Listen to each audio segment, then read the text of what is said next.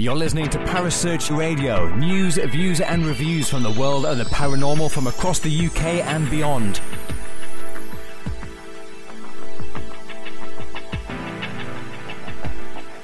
Find us on Facebook, Twitter and the World Wide Web. Parasearch UK Radio.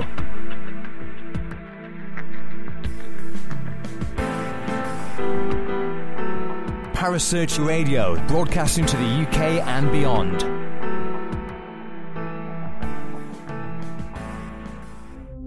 The views and opinions expressed by presenters and guests are their own and do not necessarily reflect the official policy or position of Parasearch Radio or its affiliates and sponsors.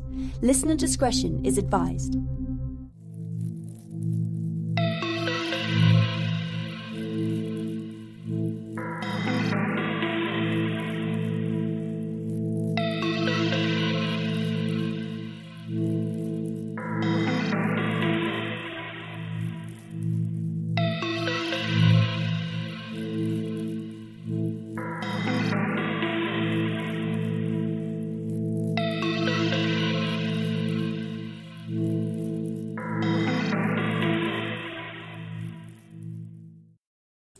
Good evening and welcome to the Paranormal Pop-Up Show.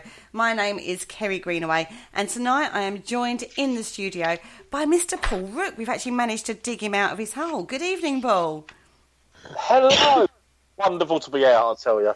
Honestly, you've been hiding far too long. I know. You keep finding me. It's terrible. I keep hunting you down like the dog you are. We also have the lovely Kaz Rooney. Good evening, Kaz. How are you? Hello, I'm good. How are you? Not bad at all, not bad at all. And we're also joined by Mr. Carl Hutchinson. Good evening, Carl.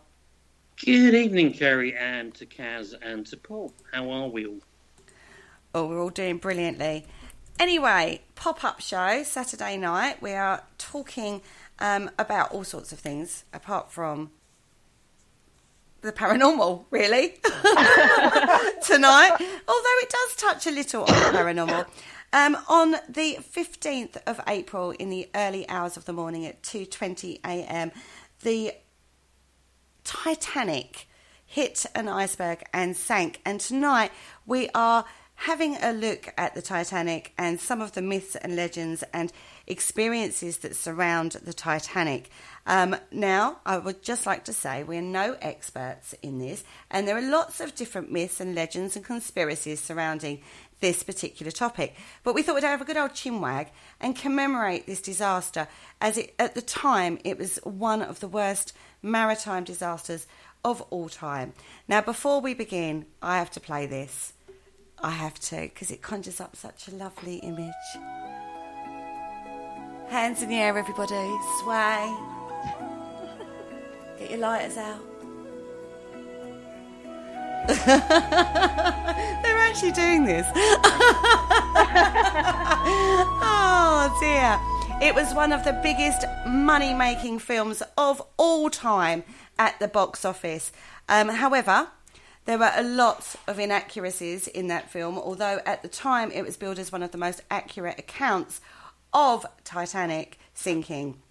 So tonight we are actually going to have a little look at the Titanic and see what we come up with in regards to all sorts of areas in this one. So first of all, guys, how much do we know about the Titanic? Because I think it's a subject that fascinates quite a lot of people for lots of different reasons. I know a little bit about it, to be fair. I wouldn't say I'm an expert at it or anything, but I know quite a few facts. No little bits. Yeah. I know, as people probably don't know in this field, I have the whole conspiracy aspect that I look at and get myself into. So I know a little bit and I enjoy looking at it, so that's cool. Exactly. Yeah, I mean, it's almost like a little hobby type thing, just like reading about it and stuff. It's always fascinated me, the Titanic. It is a fascinating topic. I mean, I know it's an horrendous disaster that happened, but I have to say, I think from the build right through to the aftermath in regards to the Titanic, so much about this is so wrong for a start, but you also have to put it in context of the time. I think people go, oh gosh, it's awful. It was awful. Huge loss of life, lots of people at fault, and attitudes towards certain circumstances that happened were, incredible with this story. And I think that's what keeps the legend enduring.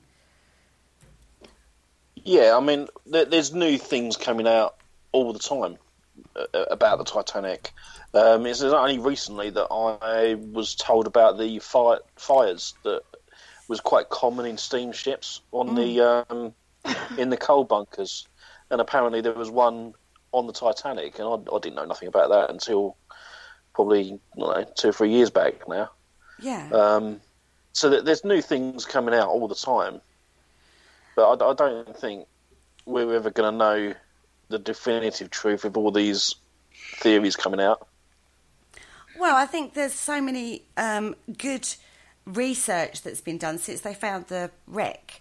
I think James Cameron was actually quite integral in that, and he had a huge interest in the Titanic way before the film.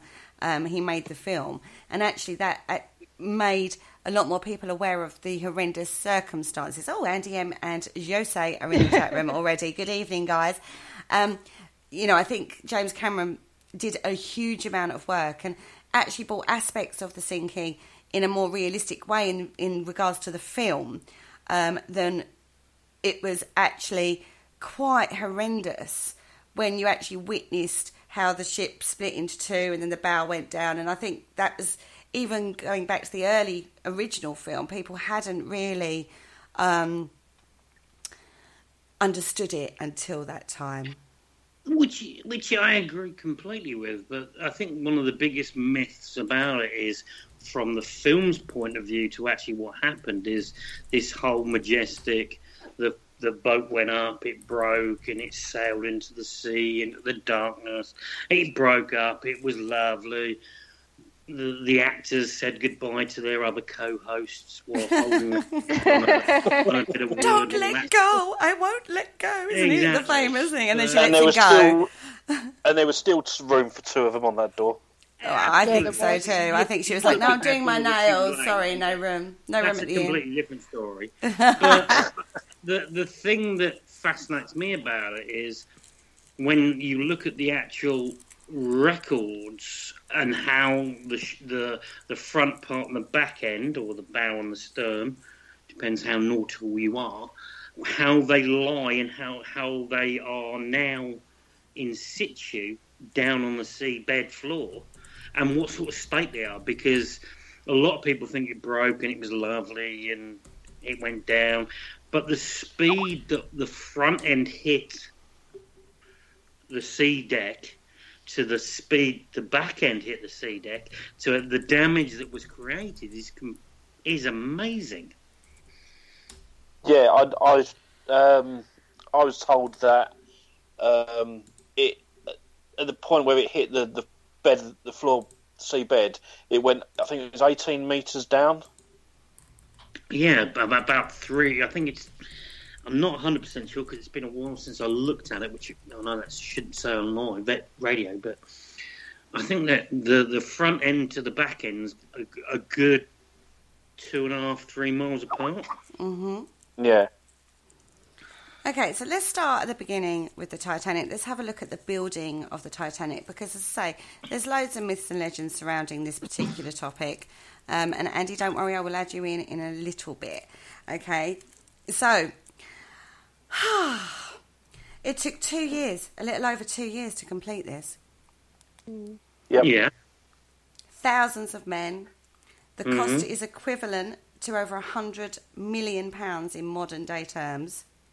Correct. Yeah, I see somewhere that it was, I think it's 7,500,000. But you got to remember, you got to remember they were building 2 ships. Mm-hmm. Yeah, that's true. It was built at the Harland and Wolff shipyard in Belfast. Yep. Alongside the sister ship, the Olympic. It took 20 horses to transport the main anchor. 20 horses. Yep. That's 20. a big old anchor, isn't it? They're probably big old horses as well. Yeah, but they ain't going to be Shetland ponies, are they? No. There was 246 injuries and 2 deaths recorded during the ship's construction in Belfast. Mm-hmm. Yeah, because Kaz, it was built. It wasn't built the modern standards that we did build in short ship. This thing was hand built. This thing was beaten. Yeah. So there's going to be accidents. There's going to be injuries. There's going to be deaths. Mm-hmm. God, they're building 2 boats, for God's sake, and these things are huge compared to the time period when the boats were very, very much so. You're basically welding, heating metal. There's going to be accidents. There's going to be deaths. The place is just going to be alive with emotion now and then. Imagine the hard work that went into it. I mean, you sweat blood and tears and toil go into a ship of this magnitude, doesn't it? Yeah. Yeah. I mean, I see a documentary about, obviously, the building of the Titanic, and they said that they used substandard bolts and the rivets, screws, wasn't it? Metal plates, and pretty much everything was substandard. And I think that sort of gave rise. I think that gave rise to the whole theory of it being an insurance job. Yeah. Well, no, not initially when they planned to build it. It was supposed to be a longer build than it was. But then this thing that is the crux behind the Titanic, the unsinkable ship, the fastest recorded voyage between UK and America, and then obviously things then sort of progress from there. So initially it was supposed to be built to the highest standard. I am pretty sure that there was corners cut. Mm-hmm. And the whole, what Paul just said about the insurance claim, that brings you to the accident the sister ship that was launched first had before the Titanic actually got launched. Well, there were 3 million going on the rivet propeller thing. fall off. Oh, I don't know about that. I'm sure it was the propeller that fell off the sister ship. The sister ship, the Olympic, had several problems. One of the biggest one was initially at launch. Then it had an accident to do with its propeller, which Paul is correct. And then on top of that, it also had a collision as well. Well, it collided with a tugboat, I think, wasn't it? Yeah, well, it didn't. It missed it by 4 meters or 4 foot. There's a big difference between the two. So the tugboat captain's insurance job is like, you hit me. Yeah. Well, there were 3 million rivets. Now, this is one of the theories as to why the Titanic sank that was used in the construction of the hull. Unlike many ships built at the time, which used strong steel rivets, those used in building the Titanic were a mix of iron and steel. And this is where they're saying that there were substandard rivets that were used, which basically it wasn't hit by an iceberg. Those rivets actually gave way. It caused a weakness in the hull under the pressure of the water and speed, and that actually is what caused the rip. It's one of the theories out there. I'm not saying it's right. I'm just saying it's one of the theories that is out there. I've not heard that theory. That's interesting. See, Andy, and we have done our research on this. I will add you.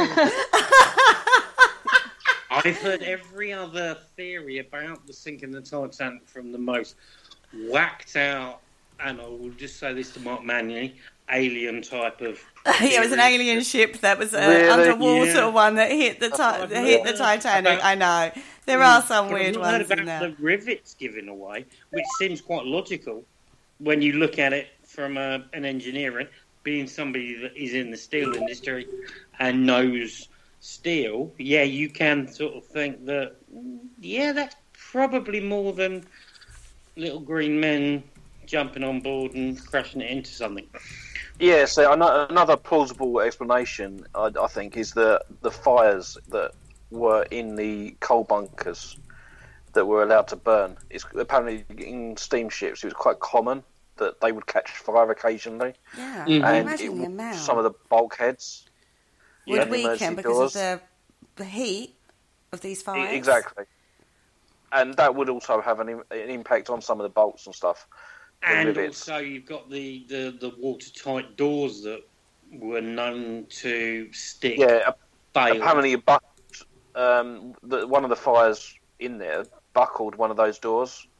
Well, you think the speed that thing was doing, and the amount of coal, and the amount of heat, and the amount of energy that was being shoveled into these engines, there's going to be accidents. There's going to be things. These guys were 24/7 shoveling coals into these furnaces to make the steam, to power this thing. And you think that apparently there was 600 tons of coal a day hand shoveled into furnaces by a team of 176 men. Yeah, but you think before that left, how much coal was on board? That boat was heavy. Did you know there was actually a coal strike and they had to go to other shipyards to get the amount of coal that was needed for the journey? Hardly seems worth it, really, does it? Could you imagine the panic? Can you imagine the panic of the people that go, oh my God, we've got to launch on this day, we haven't got enough coal, oh my God. You know what I mean? It would be an absolute nightmare, wouldn't it? I describe the Titanic a bit like a swan. Looks beautiful from above, but down below, these things are working fast. Oh gosh, yeah. For how these boats at the time, how these ships or whatever vessels or whatever you want to call them, how these things worked, the amount of coal, the amount of manpower, 24/7 for the period of time to cross between UK and New York. That's constant work. That's constant shoveling. That's constant material being fed into these boilers, these engines to fuel it, to burn it, to turn the turbines, to turn the propeller. There's a lot of sweaty, horrible shit going on. Oh, sorry, I didn't mean to swear. No, that's okay. It's marked as explicit, so absolutely fine. I'm sure there's more than a few people that swore on the Titanic. I would say so. Yeah, I would say so. I think there was a hell of a lot of swearing that was going on. Now, the journey of... Perry, yes. let's go back to the initial bit. This boat's been built. Yeah. You got a sister ship that had an accident, which is documented. Yup. And then... it left, it went, it did a tour of the UK. Yep. Before it set off, which I don't think a lot of people, because obviously in the film it left Belfast and it was across the Atlantic. This thing left Belfast and did a tour of the UK before, and France before it... I thought it went from Southport to... Southampton. Southampton even, yes. Yeah, and it went over to Guernsey, Jersey... No, it actually got launched at Belfast. It then went to Southampton. It then went over to Cherbourg. It then went to I can't remember, somewhere else, and then it went to New York. So it had other stops, as it were, along the way. Nobody ever talks about those. No, because that's not the interesting bit. No, they're only interested in the disaster bit, aren't they? Yeah, but at the end of the day, from the moment this boat got launched, to go from Southampton to Cherbourg to other places, in modern days, that's pretty quickly. But in those sort of days, that's probably going to be a week and a half. Yeah, it went to Southampton, where the initial intake was. Yeah. Then it went to Cherbourg, Queenstown in Ireland. It actually went to Queenstown in Ireland to pick up another load of passengers. Then it went to New York. And then the return journey was the same, but reversed, obviously. Yeah. Never did that bit, though. But nobody ever talks about that. You don't see that in the DiCaprio and Kate Winslet film. Well, it's not the bit they want to look at, is it? It's not the important bit of the journey. It took 471 miles, which was the distance of the journey to deliver the Titanic from Belfast to Southampton. 471 miles. So it had already done 471 miles before it went on its maiden journey. So, it's testing out systems and stuff like that. You know what I mean? And making sure that everything's okay. And the actual ship itself, if it hadn't have had its incident, whether that be hitting an iceberg or whether it was the rivets at fault or whatever it was, then there's no reason. The actual ship itself was fine. Oh, this ship was supposed to be the most amazing, the most modern, the most incredible floating ship that's ever been produced. Oh, the interior was taken from, was inspired by the Ritz in London. I did know the that. Ritz reception with the staircase at the Ritz. You go into the Ritz and it breaks out and it goes up. Wooden staircase and it goes up and it's like a double staircase. And that was the main staircase, as you see in the film. Exactly. That's an awesome staircase. I'm just going to put that out there. That was an awesome they've staircase. got a replica. They've got a replica of the staircase in one of the museums. They've got the replica in the one in America, the Titanic Museum in America, but they've also got a replica, a smaller replica, which you can't actually walk up, but in Belfast itself. Okay. Now, the on board, so, we're talking launch. I'm trying to add you, Andy, but for some reason Skype is saying that you're not online, okay? There were 2,223 people aboard the Titanic for her maiden trip. That's 1,324 passengers and 908 crew. She was not filled to capacity. Wow. No. Believe it or not, she was not filled to capacity. And bearing in mind, a big part of this disaster and the aftermath was about not enough lifeboats for the passengers. She wasn't even filled to capacity.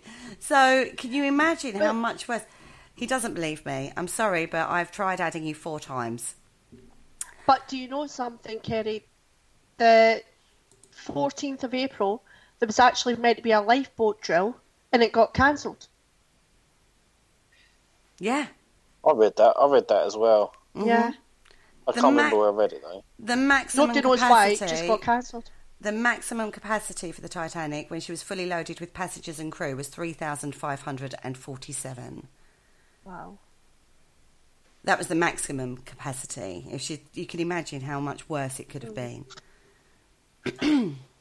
Absolutely. And didn't they have only like 20 life boats when they had a capacity for about 64, I think, something like that? They didn't put them all on because obviously they thought it was unsinkable. Yeah, but it also came to the people that had cabins that didn't want to spoil the view. Yeah. Okay, so... But that backfired, didn't it? It certainly did. Now, okay, guys, if you wouldn't... see, now you're online. God. No, it's Andy. And now he's on bloody line. Right? Don't call me out. I know what I'm doing. I've tried to add you 4 fucking times. You were trying to keep me out of this conversation because I have all the answers. Yeah, right. Because I'm like that, aren't I? Good evening, Mr. Mercer. A resident smarty. Yeah, Mr. Smarty Pants is now in the studio, so everybody shut up. No, seriously, guys, it's a really funny coincidence. I was just watching the programme on the Titanic. This guy is basically explaining why it sank. Not so much to do with rivets and metal or anything like that, but the actual atmospheric conditions at the time that he spent decades researching, and has uncovered some very interesting facts about the way in which 2 different air currents met at the same time to create a mirage type effect. He explained how the effects occur and how it can make the sea level appear to rise, so it could actually appear as if the stars have dropped, and then you can't see tiny things like icebergs close by, how the Californian was sailing only 10 miles away, but because of the light distortion, because of the different layers of heat and cold, it was causing the lights to flicker randomly rather than appear to be Morse code as it was supposed to be. It comes down to a thing called the Labrador Current, which is incredibly cold, which is then coming down slowly but surely into the Atlantic, and it meets warmer water, and the two merge, and they create a bubbling effect in the air, which then creates the mirage effect you see on a very hot day. So basically everything was distorted, and even some of the survivors described actually seeing the stars seem to twinkle more than they'd ever seen before, and they couldn't understand why. And people on board the Titanic itself, some of the watchers, were saying that it was like a weird haze in the distance, so they couldn't quite make out exactly where the sea ended and the sky began. So there's lots of strange distortions going on, so they couldn't really see properly what was going on in terms of what they were sailing into. And so the iceberg appeared pretty much invisible until it got fairly close to it. Yeah. And then by that point, it was too late to do anything about it. They couldn't steer and couldn't turn. Because both the light people, they're using the Morse code signaling from both the Titanic and the California, could see each other, but both said that what they were seeing didn't make any sense. It didn't seem like Morse code. It seemed like random flickerings of light. And the guy in the program was saying, if you go out on a warm night and look into the distance, your lights appear to flicker because of the heat haze that occurs. But the haze happens not just with heat, but also with extreme cold. Mm-hmm. And that was the reason why they couldn't see properly. And it was absolutely fascinating. The guy's gone all the scientific data. He's actually dug down into the records, because all ships that sailed across the Atlantic have to take temperature readings every 4 hours of both water and air, and they were noticing ships that were in the area where the Titanic sank had noticed a dramatic drop in temperature in about the same area where the Titanic actually sank. So could they explain why that ship ignored their absolutely attempts? Yeah, because they would have thought it was a flickering star as opposed to a signal. What the guy thought he was seeing was a flickering light on a ship. It wasn't a Morse code because he couldn't read it. It didn't make any sense. But one of the things the guy pointed out on the program, and he actually showed video footage of a ship off of Finland having the same strange distorted effect. It was actually a large oil tanker that, in the distortion because of the heat haze or the cold haze, looked much smaller and then seemed to turn upside down. And he said it's because of the different temperatures of the air creates a lensing effect. So what the captain of the Californian was describing was a far smaller ship. He thought it was just a similar ship to his own that was sailing past. He said it was nowhere. It was a Titanic. It was too small. But if his distortion was making the ship appear different to what it actually appeared like, it would explain why he didn't think he was looking at the Titanic and actually thought he was looking at a different ship. So it's absolutely fascinating stuff. The other thing he found is that if you look at the records of the ships that were sailing in the air around the same time the Titanic has sunk, which hadn't been looked at for 100 years, you could pinpoint where the Titanic has sunk already, because ships were reporting seeing bodies floating in the water, actual people who obviously wouldn't have gone very far from the ship actually sunk. And when they compare the coordinates of these ships were at when they saw the bodies to where they now know the Titanic was, it was there. So they could have found the Titanic decades ago if they looked in the right places. These records were stored in marine sort of museums and research centres, just tucked away down in the basement, hadn't been looked at for decades. And yet the guy found the records and they're there. Absolutely fascinating stuff. It is So fascinating. I mean, then, sorry, Kaz. that would explain then why there was only 37 seconds between them seeing the iceberg and colliding with it. Absolutely, yeah. It was distorted. It appeared to be far smaller. Wow. The guy who was doing the program was talking to people who sail that Labrador coast area, and they said that's the one thing they're always aware of, especially at night. You have to be very careful because an iceberg can suddenly appear from nowhere because the distortion of the water level appears to suddenly drop, and there's a much bigger iceberg appears. And he said the other way around. You can look far off, and it appears to be stretched up. And the guy showed video of this weird cold water distortion where things appear to be much higher. Like an island appeared to be like huge cliffs until they got close, and it was just a flat island. It was just the way in which the water is distorted by the different layers of air where they mix and meet. So yeah, basically it appeared to come from nowhere because it was hidden pretty much in the near black of the night sky.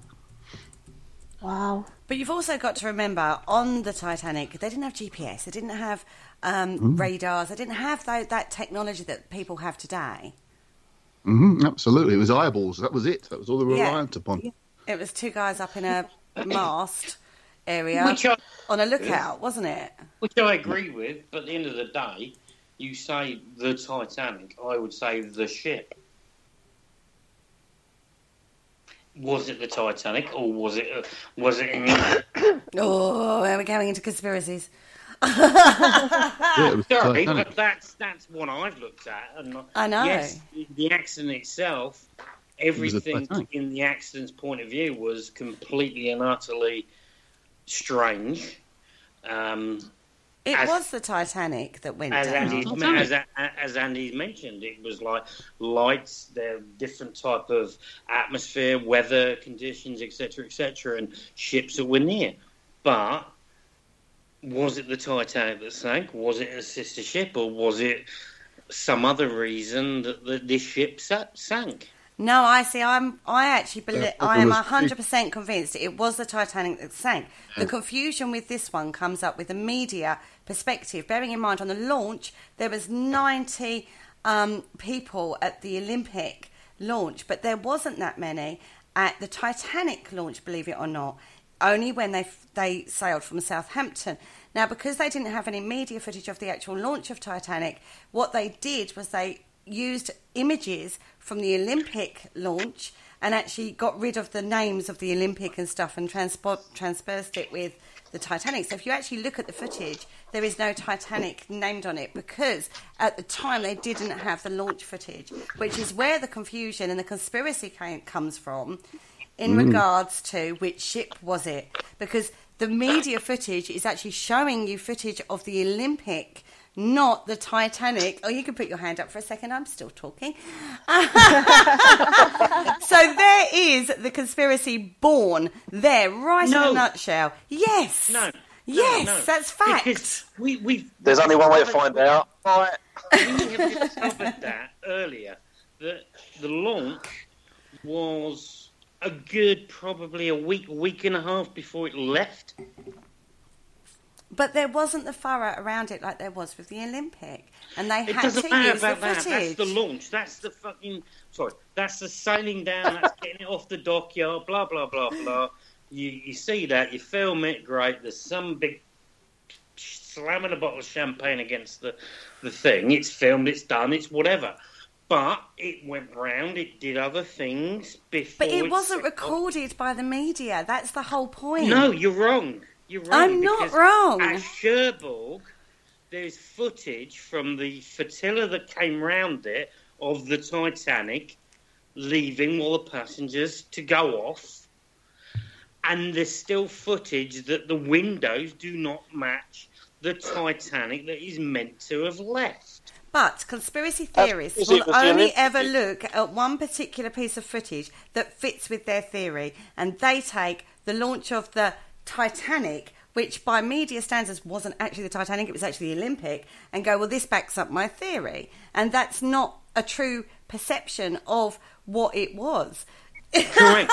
But forget the video footage or the TV or whatever, but you look at the plans, and particularly if you look at the plans of the Titanic and the plans of the Olympic, which has been on TV, and there's various different documentaries you could look at, they had different setups.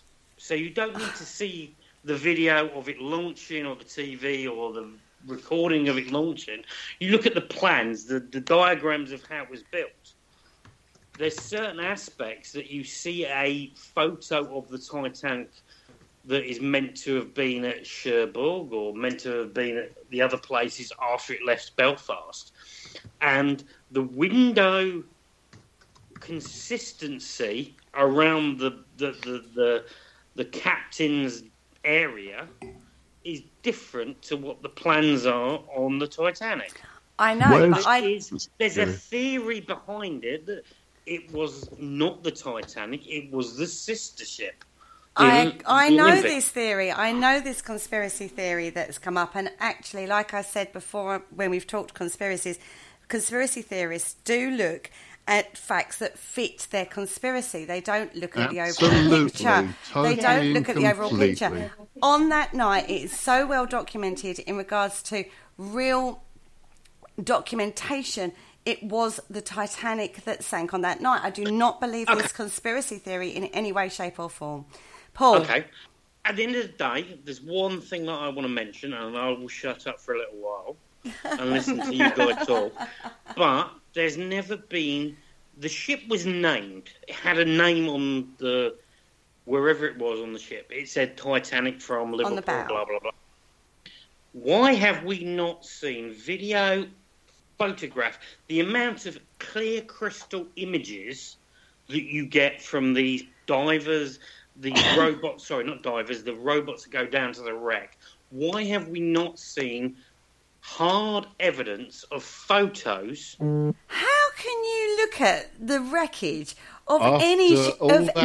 ship? No. Exactly. Nasty. The paint does kind of wear off a bit. It's salt water. Exactly. Salt water does a lot of corrosive damage over 80 years. But look at Of the course they're not gonna damage show to the that name. wreckage. They pulled the bell up. The bell of the Titanic says Titanic on it. Yeah. What more do you want? Exactly. You've got to look at the state Sorry, the I don't know wreckage who is you are, in. mate, actually. The I've got to ask, who is he? Sorry, I don't know who you are. No, I mean, Andy, don't be disrespectful. No, I don't know who you are. Honestly, I've never met you. Who are you? I'm not Andy. being rude. I don't know who you are. It doesn't matter. Sorry, the are bottom you- line is... Yeah, sorry, mate. I've not actually been introduced. Right, okay, well, we'll introduce you. Andy Mauser, Carl Hutchinson. Carl Hutchinson is a Carl, major... thank you. Sorry, Carl, I didn't know who you were. Well, being as we wasn't expecting you on the show, I didn't introduce you at the beginning of the show. So, anyway, yes, when you look at the state of the wreckage on the floor, when you look at the state of the wreckage on the floor of the Atlantic Ocean, it is in a real state, isn't it? You wouldn't have the name on the back of the ship, would you, Paul? Do you know what? I don't know. I know they had it on the side, didn't they? At the front of the ship. They could have it. They must. Yeah, I would have thought maybe they'd have it on the back as well. I'm sure it did in pictures. They'd have like from Liverpool or something on the back.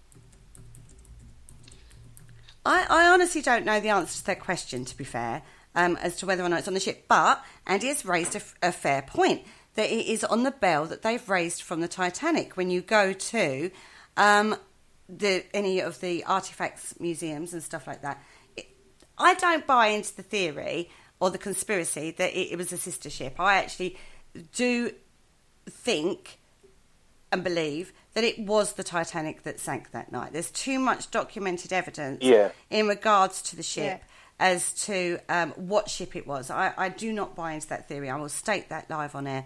I do not believe that in any way, shape or form. Sorry, Carl. Sorry to disagree with that theory. Anyway, let's go back to a bit more facts and fiction, not fictions, but facts about, not fictions at all. Now, pre-launch, pre-people sailing on the Titanic, there was a lot of stories, shall we say, about people having misgivings about actually sailing on the Titanic before it even sailed. Oh, I read somewhere that the guy who invented Hershey's chocolate, he was supposed to go onto the Titanic, but he cancelled his trip. There's quite a few, actually, on this one. Now, some of them you can take with what I would say a pinch of salt, because people talk in a certain manner, and you have to look at this in a very... what word is the word I'm looking for? I mean, look, right, okay, let's look at one. There was a guy called Frank J. Goldsmith. Now, he worked for Aveling and Porter, which was a firm that manufactured steam vehicles. Now, he wanted to go to America. He booked a ticket on the Titanic. And he actually said to his two colleagues before he left, what about you chaps giving me something to remember you by? And they gave him 2 pairs of calipers. One was an inside pair of calipers, one was an outside pair of calipers. I have no idea what that is, just saying. And then one of the guys turned around and said, what's the good of you having them? You're halfway across the Atlantic. You'll go down with the boat and down will go our calipers that we've given you as a gift. And he said, Mr. Goldsmith said, there's no fear of that. This is a brand new boat. Now, this is where I go, that's pure coincidence, because it's one of those things you would say as a humour. It's not something that, you know what I mean? It's kind of like a throwaway comment, shall we say. Yeah. Having said that, Mr. Goldsmith then goes on the Titanic, goes down with the Titanic, and bye-bye calipers. And what Mr. Chandler was saying, he said he was only jesting with his friend and he had not actually experienced a premonition, but why would he say something like that? Many a true word spoken in jest is a very common thing said, isn't it? Yeah, I think it's just coincidence, that, to be fair. Exactly. Now, all of these I've got from a Titanic-related cases, a book called Lost at Sea, Ghost Ships and Other Mysteries by Michael Goss and George Bay. So if you are interested where I got this information from, that's where I got it from. Another one was Annie Ward. She was a maid for one of the ladies, a Philadelphia society figure, Charlotte Cadeza, who was on the trip. Now, they travelled extensively. They had the money, or Charlotte did, had the money and took her maid with her.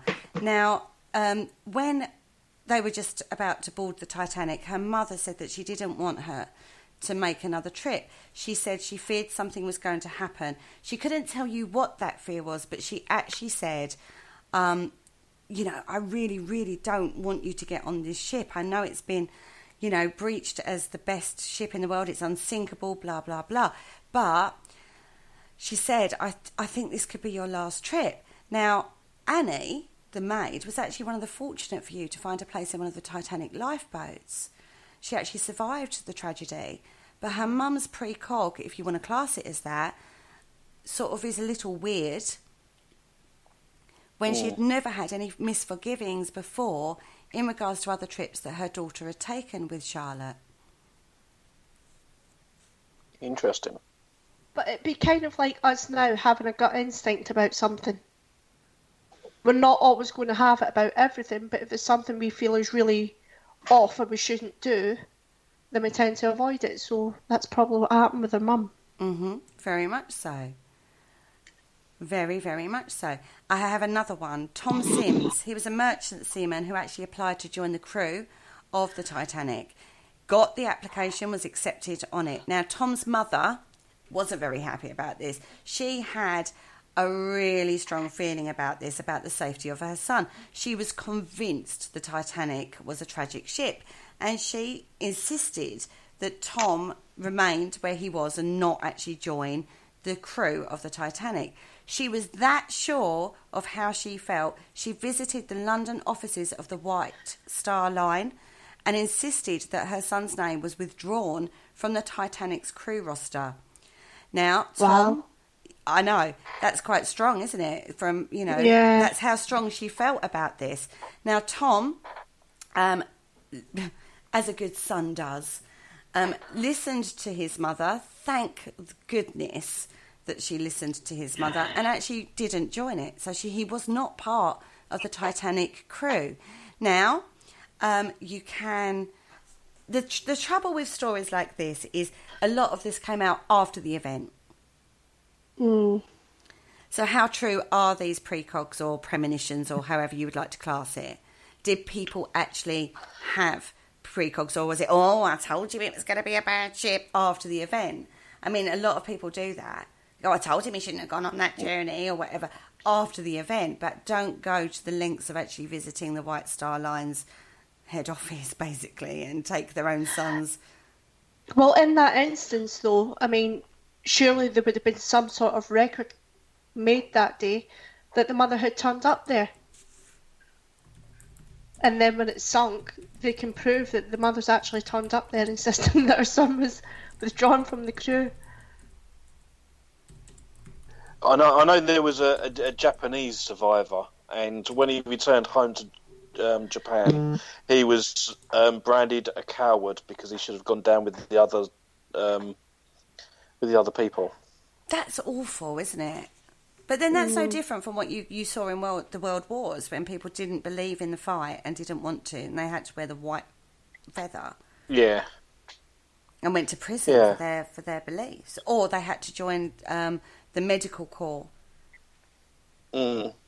I also something I heard years ago about it. The actual crew, once the ship had sunk, they were all made redundant, so they didn't get payouts after. I know that because obviously the ship sank and their job no longer exists, so therefore they were all made redundant, so they didn't get payouts afterwards. I know that they were charged for their uniform, and families were getting the bill for the uniform post being washed disaster. Yeah.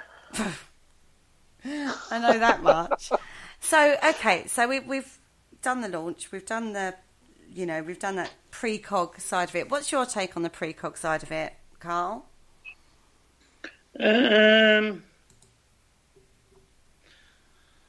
It's a difficult one, isn't it?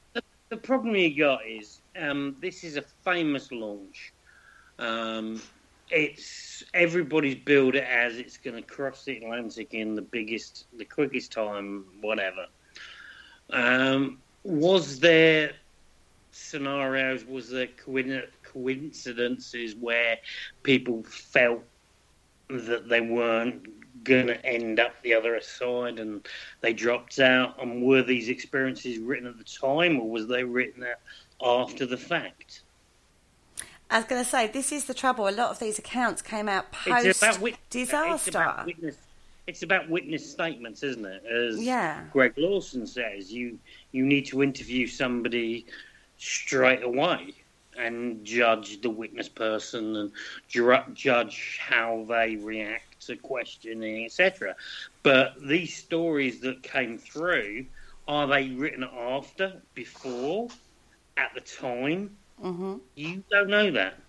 Well, there is one case that I came across that actually did document it at the time of premonition. Okay, now this is actually to do with two journalists, which I think this puts it into a worrying area anyway when we look at journalists. No disrespect to any journalists out there. Now, Mr. Steed was an up-and-coming journalist and was talking to a guy called Shaw Desmond. Now, Desmond was attempting to discuss an article, but the older man kept talking about his up-and-coming trip on the Titanic. Now, Shaw Desmond had not even heard of the Titanic before he was listening to Mr. Steed. Now, at one point through this conversation and this walk, and this is pre-trip, Desmond drew slightly apart from Mr. Steed, and he had this odd feeling, and he said this, and this is a quote: "There came to me for the first time in my life, but not the last, the conviction of impending death. In this case, that the man at my side would die within a very short time. It was overpowering, and I felt rather helpless. I didn't for a moment associate it with the liner of which he had been speaking," which I actually think is a bit silly because, whatever. Anyway, they decided to go their separate ways, and, Mr. Steed went on to the Titanic. And Desmond actually went home and wrote it in his diary. And then once he heard the disaster had happened, his wife at one point thought that he had been saved. There were rumours that he had made it onto one of the lifeboats. There was a lot of confusion post-disaster about who had survived and who had died. It really was a period of time where a lot of the families were waiting for news and not getting a lot of information. So his wife was actually under the understanding that her husband had actually made it onto one of the lifeboats. But Mr. Desmond, Shaw Desmond, actually turned round and said, "I'm telling you, he is not saved, he is drowned." And it turned out that he was actually drowned. Wasn't there a book written about a ship sinking well before the Titanic? There was a book. And they thought it was like a premonition almost, because the ship's name in the book was the Titan. I don't know if the book was called the same title, but yeah, that's another thing that I've heard. Yeah, the book was written a couple of years before the disaster or the Titanic was thought about, really. And, oh God, I can't remember details on this. But, yeah, and it wasn't called the Titan, it was called the futile, or it was an F word. Hold on a second, let me look it up. Yeah, that's it. It's going to bug me if I don't look it up. And I should have had this ready, but yeah. Yeah, no, I do vaguely remember it, and yeah, it's just something that popped into my mind just now. Futility, that's what it was called, thank you. Okay. And again, there are a lot of coincidences in regards to what was written in the book. It's not exact, but there are a lot of coincidences when you look at that and you look at the Titanic. There's a lot, you can draw a lot of comparisons between the two. I suppose, to be fair, if any ship hits an iceberg, it's going to have pretty much the same outcome. So it's going to be a coincidence, isn't it, rather than a premonition? This is where I would agree with that. Is it a premonition? Is it a coincidence? Is it a precog? Is it a download from the unconscious collective? Is it any of those kind of things? You don't know, do you? You know, it's hard to say. But I mean, think an author will come up with all sorts of scenarios, and it could just be coincidence in timing. Yeah, I mean, if you're going to write something about a ship that hits the iceberg and it sinks, that's sort of like the bottom line. So any other ship that hits an iceberg and sinks, you could say, well, it's similar. I mean, to be fair, you can look at a fictional book that was written, and pretty much link it into a modern day affair and draw, you know, on the same subject, obviously, and draw comparisons. You know what I mean? It's a work of fiction, and then the event.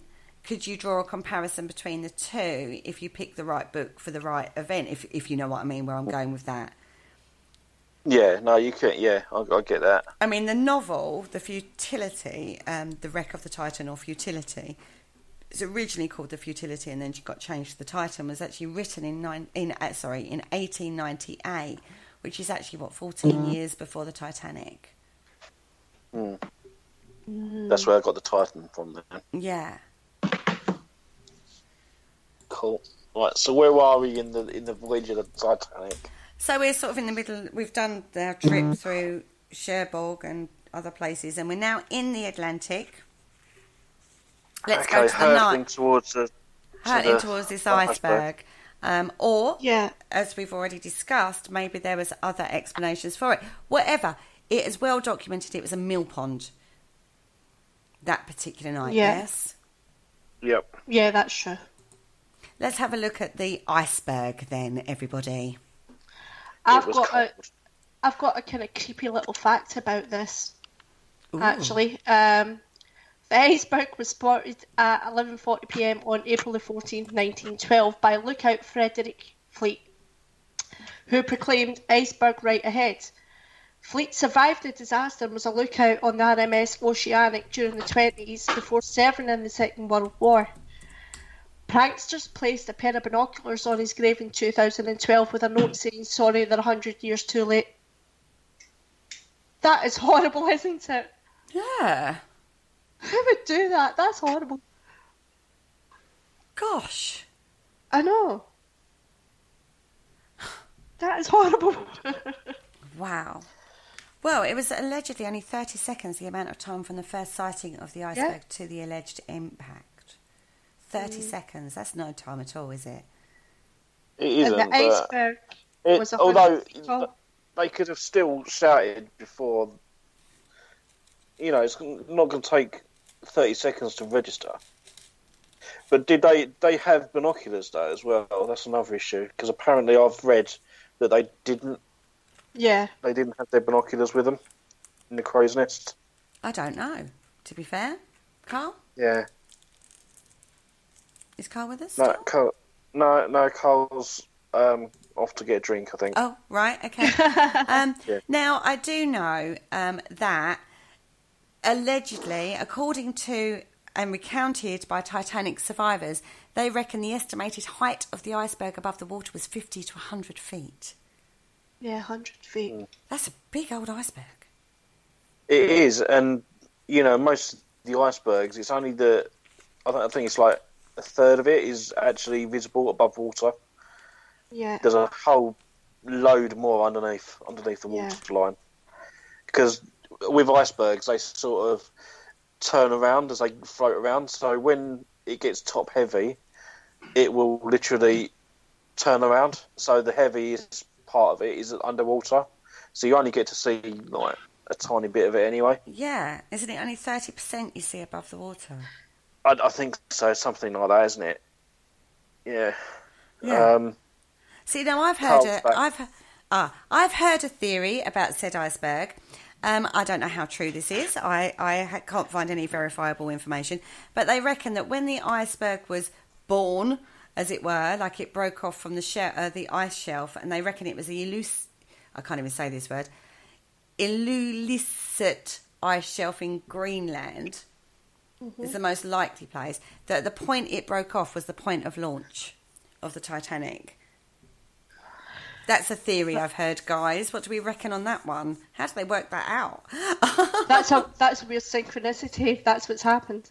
It is. That's a really strange synchronicity if that's what's happened. I agree with that. But I think they made it up. It would make it adds to the myths and the legends of it, doesn't it? It does, doesn't it? Yeah. What do you reckon on that one, Carl? Have you heard of that one before? I have heard of that scenario, and if you can prove that, that's a completely mind-blowing thing, that the moment the iceberg broke off the shelf to the moment the launch happened, that means in some sort of way that it was destined to meet at some point in time. Well, if you look at it in that way. If you want to look at it in the woo-woo way, I suppose, in the synchronicity way. It is very strange, isn't it? If that's true. So I couldn't find any verifiable information on that particular one. I don't know how, whoever came up with that one, I don't know how they managed to work that out. If it's true, it could be just another one of those myths and legends that surround the Titanic. And there are many myths and legends that surround the Titanic, and many theories as to what happened on that particular night. And yes, we are learning more and more and more every single day. But Kerry, there's one there's always a but. No, I'm talking aspect-wise of nature. These things that we're learning when better cameras, better submersibles go down to the wreck. But sadly, that what is left is going to give less and less information to people that dive on it, because it can only dive on it in certain times, etc., etc. That we're always going to have that question about what actually happened, because the wreck is slowly deteriorating in the sea salt and whatever. Yeah, it's just deteriorating. We can believe what we believe. You can talk about what you believe. You have these theories. You have these conspiracies. You can do whatever you want to say. But I've seen documentaries where they've mapped the seabed, and the recent one that happened recently, where they basically dredged all the water off, so you were left with what's left, and seeing the wreckage debut. Yeah, I've seen that one. It's amazing to watch. It's fascinating, absolutely fascinating. When you look at it and you see the speed this front end hit the seabed to the speed the back end hit it. Yes, there was a difference in that too, wasn't there? Yeah, because of the weight and the engines, everything else and whatever. And look at the damage field that's happened. Until you actually think, okay, fair enough, you're just looking at it and just think, okay. There's conspiracy theories all over the place, but there's also facts and truths about it.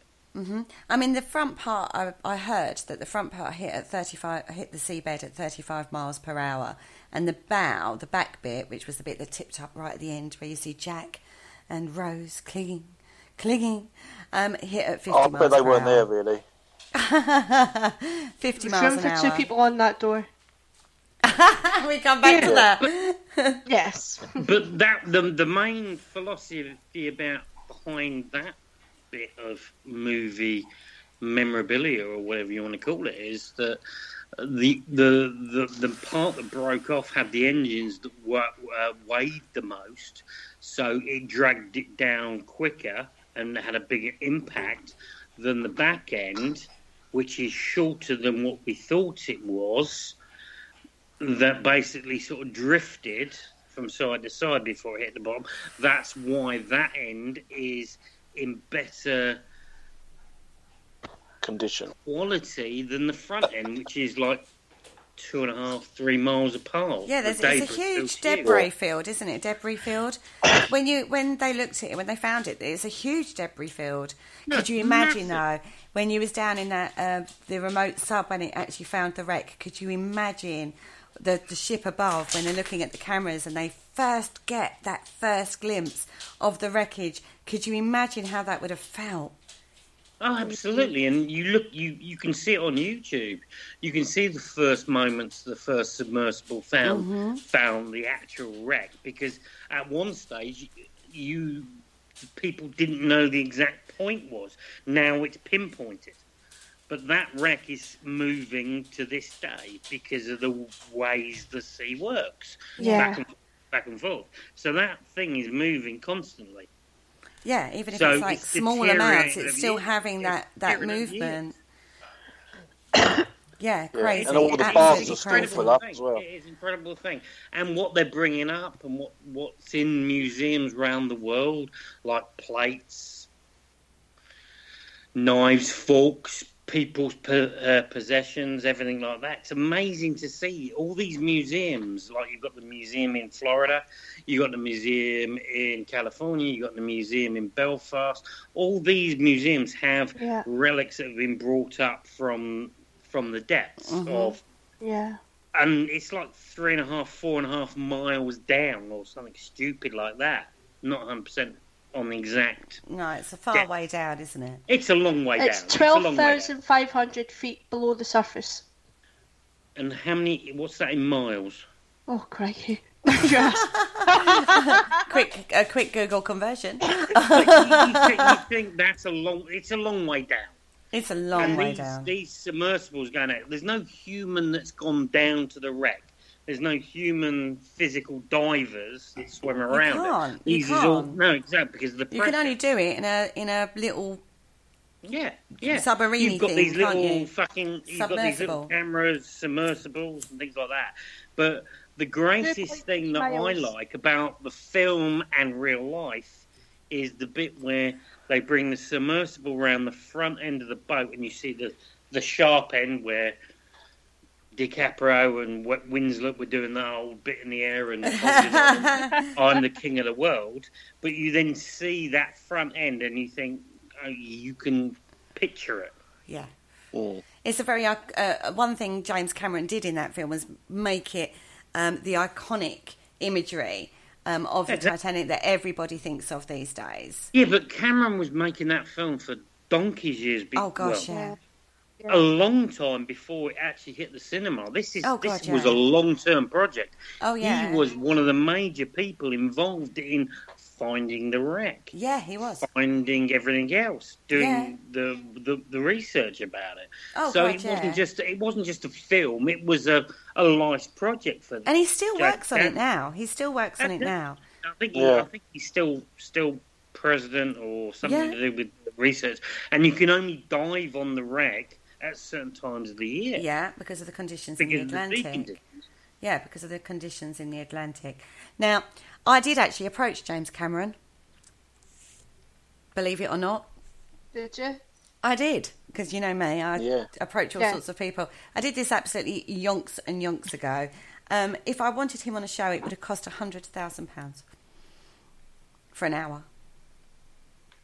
Clearly, Parasearch hasn't got that kind of money, which is why he's not on the show. Hasn't he made enough money from the movie? I know, that's the theory I was working with. That movie has taken in over £2 billion. I know, it's one of the biggest grossing movies of all time. He needs another 100 grand for another 3 weeks out there. That's what he wants. I know. Oh, right. Well, it was 14 days, allegedly, after the collision with the Titanic, that the iceberg would probably have disappeared and melted into the Gulf Stream's water. Right, now, the night of the Titanic is very well documented. We all know there weren't enough lifeboats. We all know that the death toll was absolutely horrendous on that night. 1,502. That's how many people died. Yep. And it was, I say, that's well documented. So we're not really going to go into that because we could be here all night just on facts that happened throughout the sinking. Let's have a look at post-disaster. Yeah.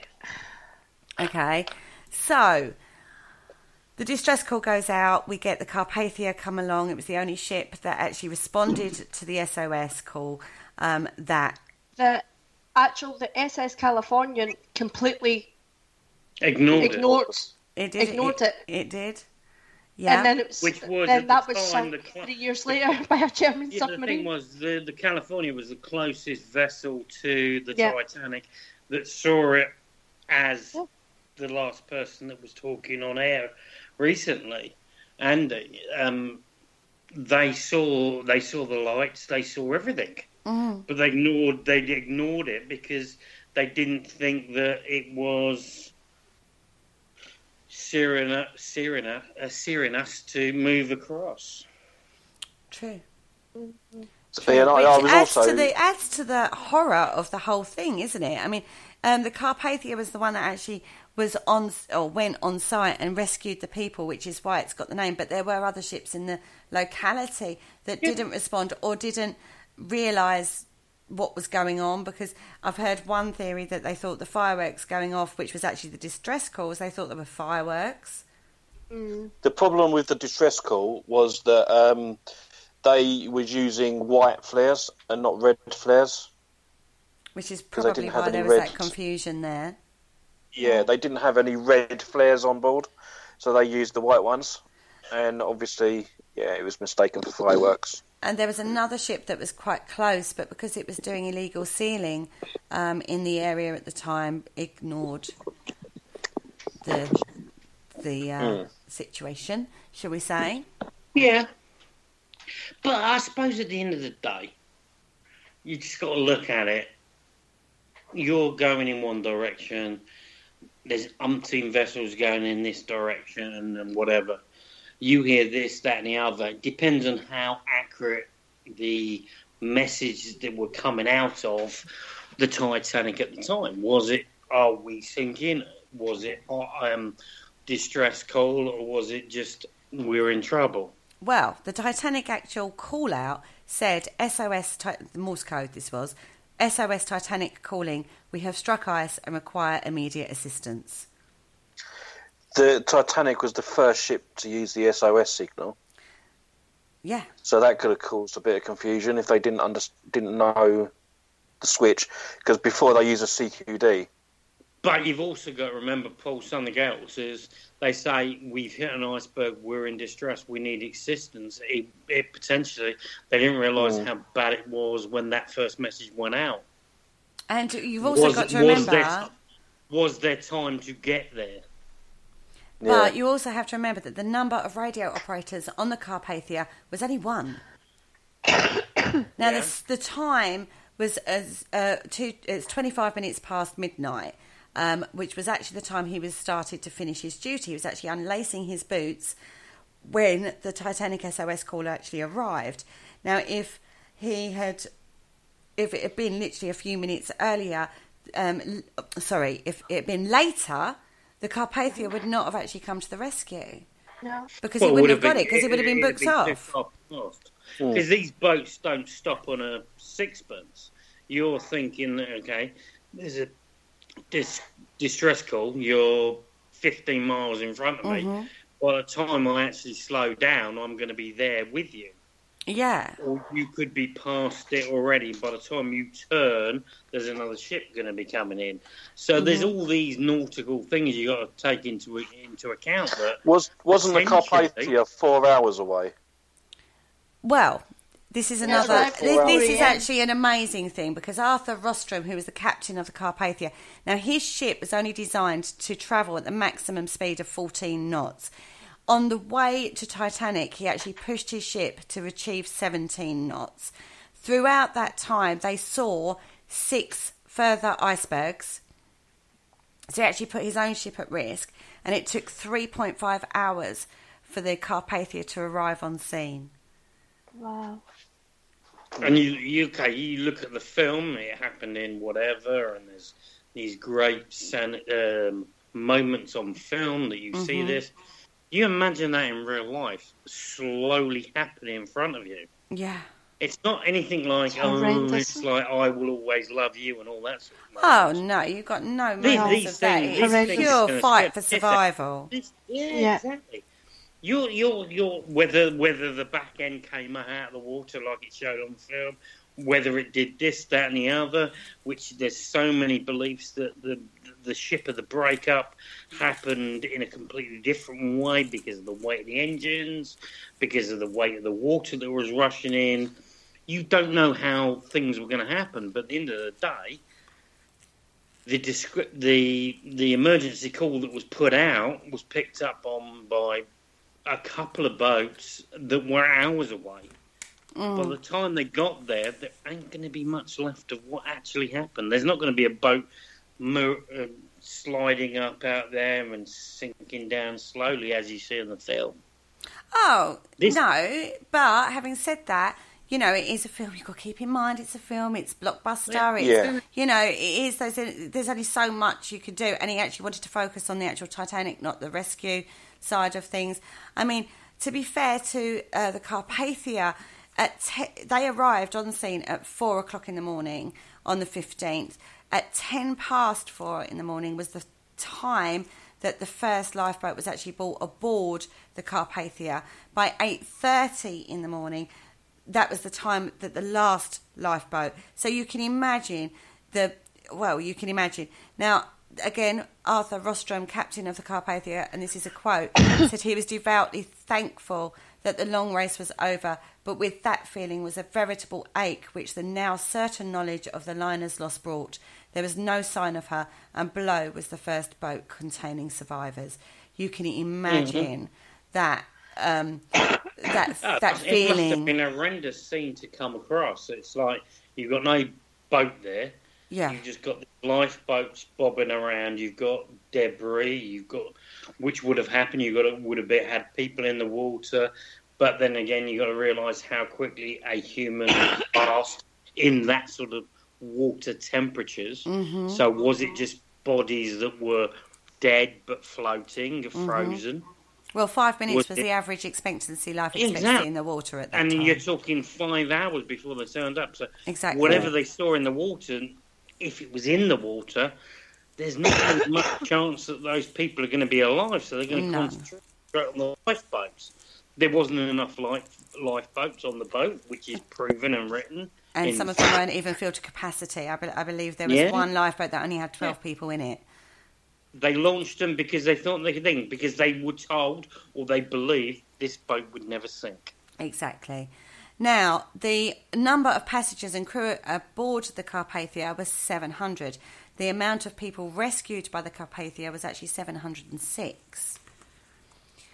As they awoke to the scene of the tragedy, the passengers aboard the Carpathia assisted the survivors of the Titanic, which I think is just... You're going to, aren't you? You're not going to. They comforted the rescued, giving them food, drink, spare clothing, and even gave up their cabins to accommodate the survivors whilst they made the return trip to New York. What a scary, emotional time that would have been. Now, there was... you mentioned about what they actually came across. The actually only dead bodies seen in the water by Captain Rostrom from the Carpathia was only one, actually. I can't believe that. Well, this is on the actual official Titanic site. I know that, but the thing I can't believe is that there's going to be one body. That was seen. That was actually seen. Personally, what I want to say is I personally don't know the reaction to a human body and freezing cold water and how whether it sinks or whether it floats or whatever. But I'm sorry, but the thing in my eyes was, if that boat's gone down, there's going to be wreckage, there's going to be people that have jumped overboard, they're going to be hanging on the wreckage, that sort of stuff. That's what is in my head.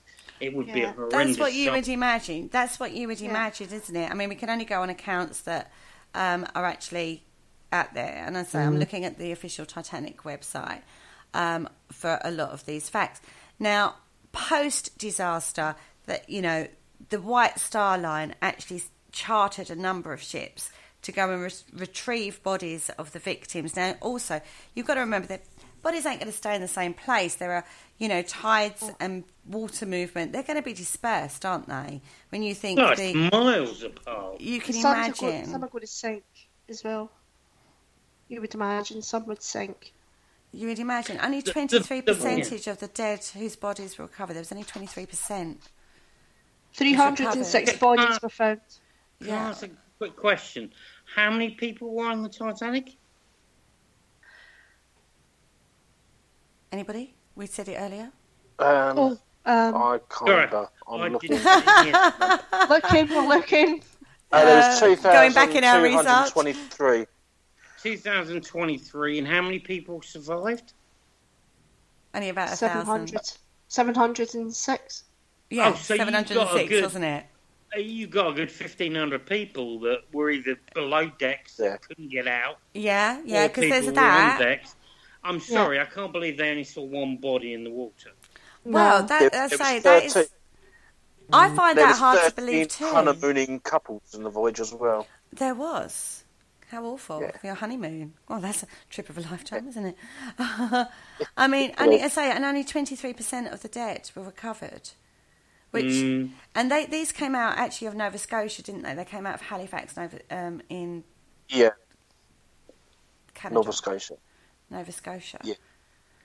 Now this brings it to a little bit of a question. There's the wreckage on the deck of the sea. On the sea. Should you? Yeah, exactly. Should you leave that as a memorial to the dead? No. Should you not investigate it? Should you not send things down to it? Should you just think it's where there's... I think this is why people's graves are. I think this is why they decided that they wouldn't try and raise the wreck. Yeah. Or parts. Yeah. I think they were going to leave it as a monument to all the people that died. I don't think they could ever raise the wreck because it was in such a bad state. Looking at the front end, which I watched on TV, that front end you're not going to raise it. The back end possibly, but at the end of the day, I still don't think you should. I think they're. That's people's graves at the end of the day. Yeah, I believe that it should be left intact where it is, to be fair. Anyway, going back to the recovery of the bodies, 800 nautical miles, which is actually 920 miles, the CS Mackie Bennett needed to travel to actually get to the scene of the disaster. It actually took them 4 days to get to the scene of the disaster. On the 20th of April, bearing in mind the day it actually happened, was the date they actually started to recover bodies from the sea. And how many did they pick up? They had quite an awful lot.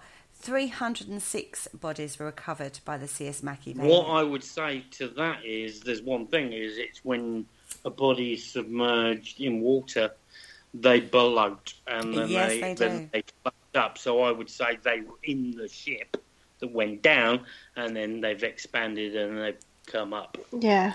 They only actually carried on the Mackie Bennett embalming supplies that could cope with 70 bodies and only 100 coffins. They also carried 100 tons of ice to store the recovered bodies. Where did that ship then dock after they picked up the bodies? Halifax. As in Nova Scotia. Yeah, which is in Canada. A third of those bodies were actually buried at sea because they were absolutely, as you just said, bloated and unrecognisable. and they actually carried 28-pound iron bars, which were used to help bury the bodies at sea. Now, on the first day, 51 bodies were recovered. That was 46 men, 4 women, and 1 baby boy. Oh. And 24 of those were buried at sea because they were so disfigured. That's horrible, isn't it? That is horrible. That is. One really interesting factor is that the bodies were treated in regards to their class, whether they were first, second or third class.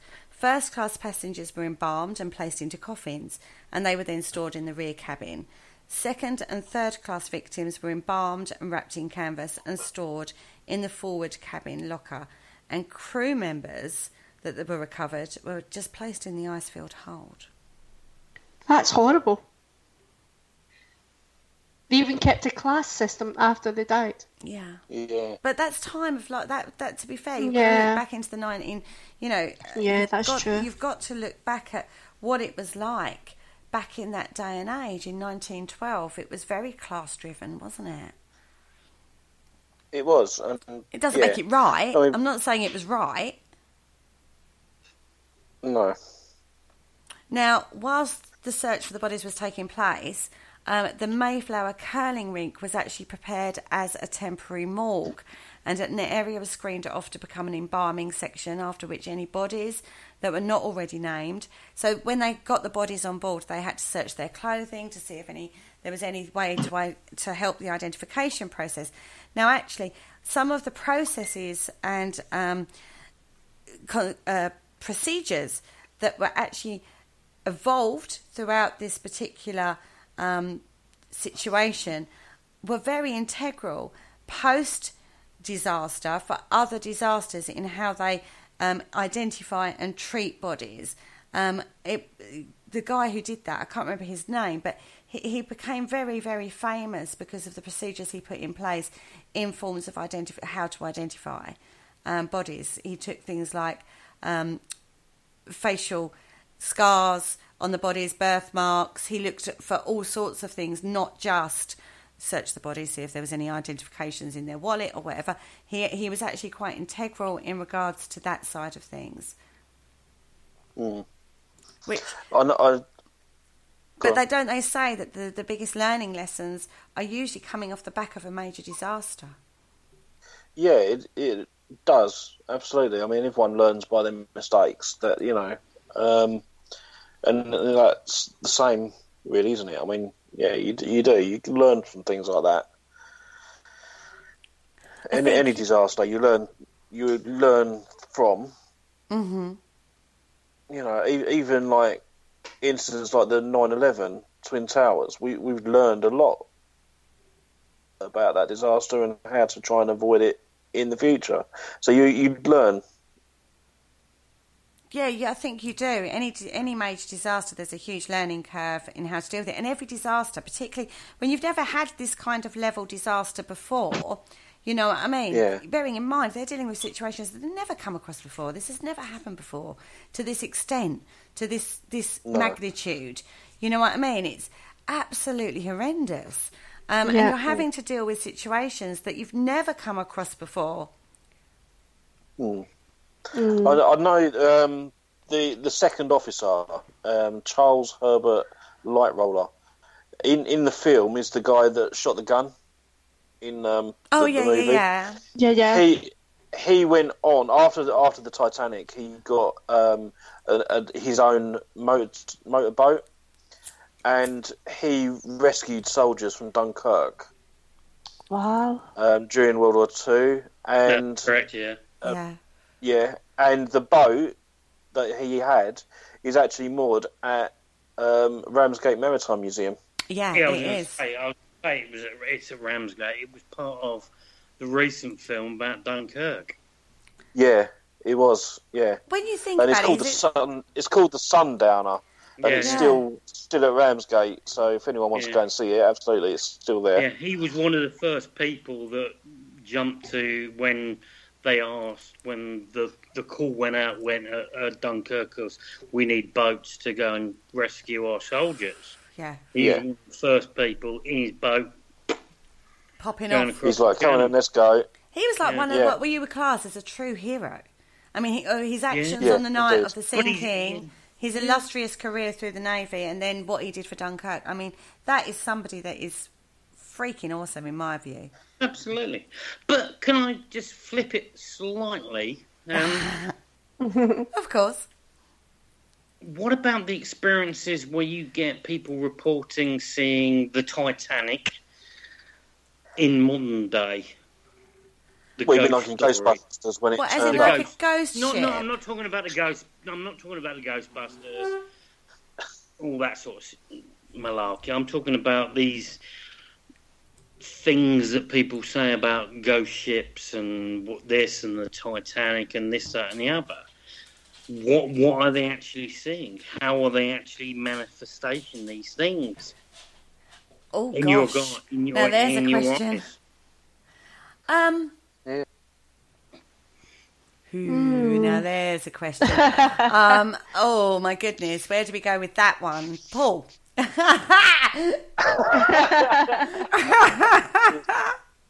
Do you know what? I mean, I would have thought that if anyone was to be passing the same area where the Titanic sank, they could just be seeing another boat. I know, think the and Titanic's pretty iconic from what we've seen. So is it Ashley Nibb's going to love me. Is it a physical manifestation of what you want to see? Is it a telepathic imprintation that you're picking but up Kenny, on? You look at cruise ships now. They're roughly the same size as the Titanic would have been. They're That's absolutely true. huge. That's true. So they could be seeing that and going, "Oh, it's Titanic." And it's not, it's just the Disney cruise. Yeah. I don't know, but that is a whole different topic. Anyway, guys, we've been an hour and a half into this topic. I think it's time to wrap this up. Thank you so much. Can Of I course you- put out a little positive thing Yes, from all of course you this? can. The last remaining survivor of the disaster was Malvina Dean. She died on May the 31st, 2009, aged 97, but she was actually only 2 months old. 2 months old at the time of the disaster, Oh, and bless she was her. rescued. So she had a full life after it. I love that. That's a nice positive note to end the show on. I hope you guys out there have listened and enjoyed this pop-up show commemorating the sinking of the Titanic. We hope we brought some interesting facts into the realm for you that you may not have heard before.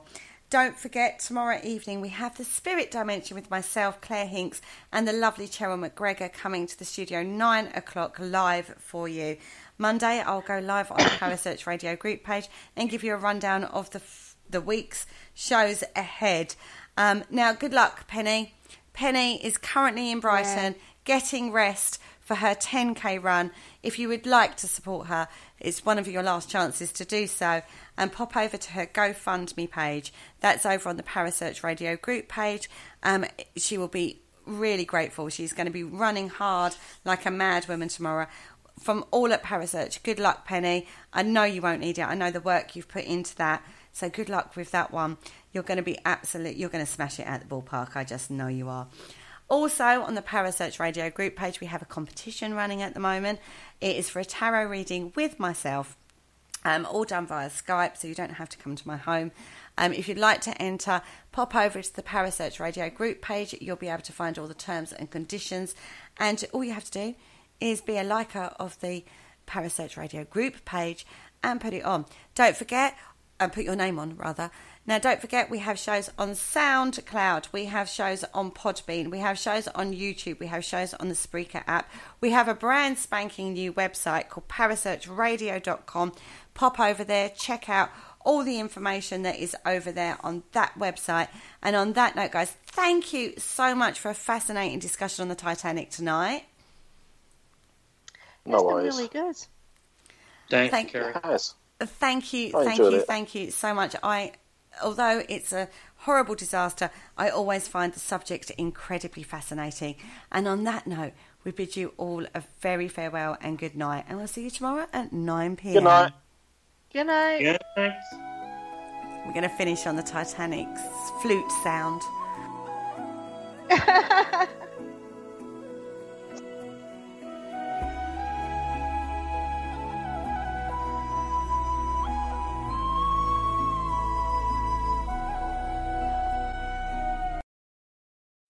Thank you for listening. Don't forget to join us for more shows throughout the week. Find us on Facebook, Twitter, and the World Wide Web to keep up to date with all the shows right here on Parasearch Radio.